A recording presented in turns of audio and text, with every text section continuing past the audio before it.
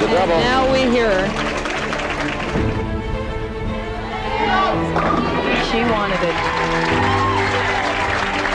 And it's the year of Romeo on the LPBT Tour. Ball's fearless, Kelly. Yes, she does. Shannon O'Keefe is going to win this one. That she does what she has to do to win. The year 1982 was truly a year of thrills, as it was the year that Michael Jackson released his album Thriller, which would go on to become the best-selling album of all time. Steven Spielberg's E.T. also phoned home that year and surpassed Star Wars as the highest-grossing film in movie history.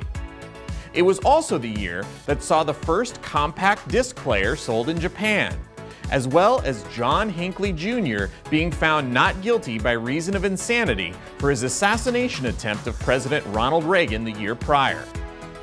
And in the world of professional women's bowling, an otherworldly star named Nikki Gianulias would break 17 records over the course of the season. Gianulias grew up in Vallejo, California, where her parents owned a bowling center. After graduating high school and being named the Alberta E. Crow Star of Tomorrow, she represented the U.S. in the World Cup, finishing 6th, and then joined the Women's Pro Tour the following season, earning Rookie of the Year honors in 1979.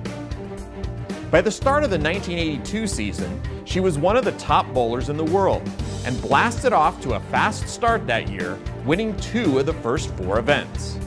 After runner-up finishes at the Queens and in Houston, the woman who had come to be known as Nikki G took home 2 more titles in Addison, Illinois and Dallas, Texas, bringing her title haul to 4 for the season.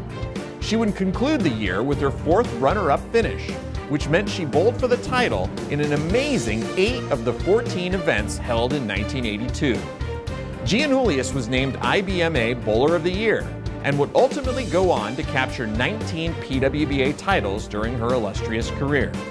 She was inducted into the PWBA Hall of Fame in 1996 and also the USBC Hall of Fame the following year. But it was her out-of-this-world 1982 that landed her on our list with the 15th greatest season in PWBA history.